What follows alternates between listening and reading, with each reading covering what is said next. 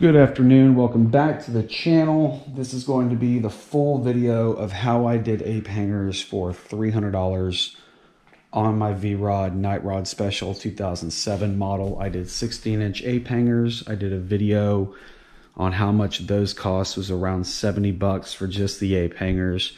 I ended up getting 43-inch throttle cables because I measured my existing ones. I went with 43-inch throttle cables, which ended up perfect. I ended up doing a Magnum shielding clutch line, which was like 78 inches. That was like 140. My throttle cables were 20, free shipping. My brake line kit was about 120.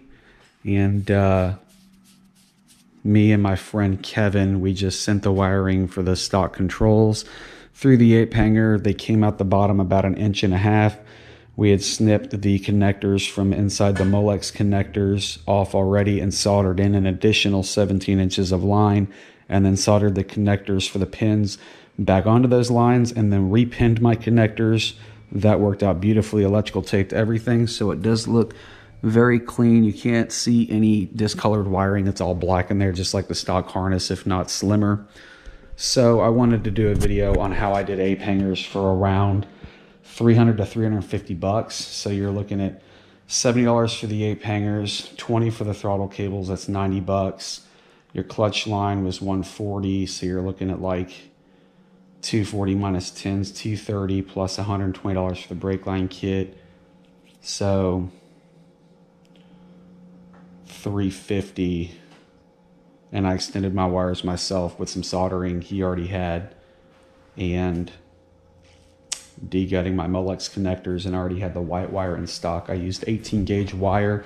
I had a roll of it from God knows when because I hoard all my automotive stuff. So this is my roll of wire. I probably still have like 60 whole inches left, so I've had that forever. I did not even have to buy that. So right at $350 to do my own 16-inch ape hanger kit on my Vrod Nightrod Special. We extended my wires myself.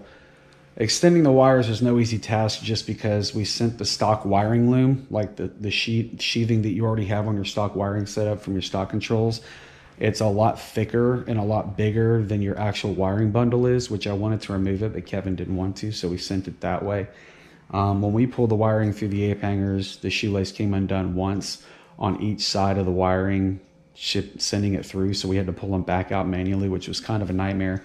But we did get them extended, we did get them all soldered and heat shrinked, and then I electrical taped everything. So again, for 350 bucks, instead of spending $37 on an extension kit for the wiring harness, which $37 for 12 inches of wire extensions for like 14 wires to me is a little pricey, just because of the simplicity of it and the cost that they would have involved. If you're going to spend $37 on a wire extension kit, they probably have 3 to 12 bucks in that kit. It's just not much material. A bunch of Molex connector tips and some extension wire crimped together. It's just not worth it to me to spend $37 on that. Plus, a lot of people don't like wire extensions that clip together versus a good solid solder connection. So I chose to do that to save some money because I wanted to see how cheap I could pull this all off.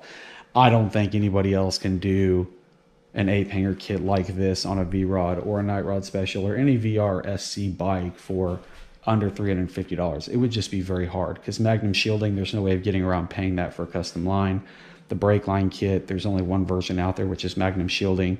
You could order one, but they were only like 20 bucks cheaper for a pre-made line setup. That's hard to gauge how much longer you need your top line for a bike that's not often ape hangered. So this is my video on how I did ape hangers for 350 bucks on my Vrod Nightrod Special. I am overwhelmingly happy with it, because I was very stretched out with my drag bars that were only 3 inches high. It was just not comfortable at all. And now I have a nice, comfortable, hossy feel, and it has changed the ride experience tenfold. I would give this entire system a 5-star rating. I have no complaints about any of the products whatsoever. Absolutely amazing. Make sure you like the video. Make sure you subscribe, hit the notification bell. It keeps me motivated to making videos.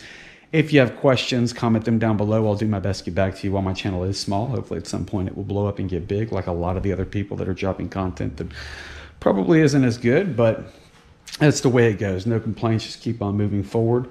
We'll see you next time. Thanks for watching. See you later. Bye-bye.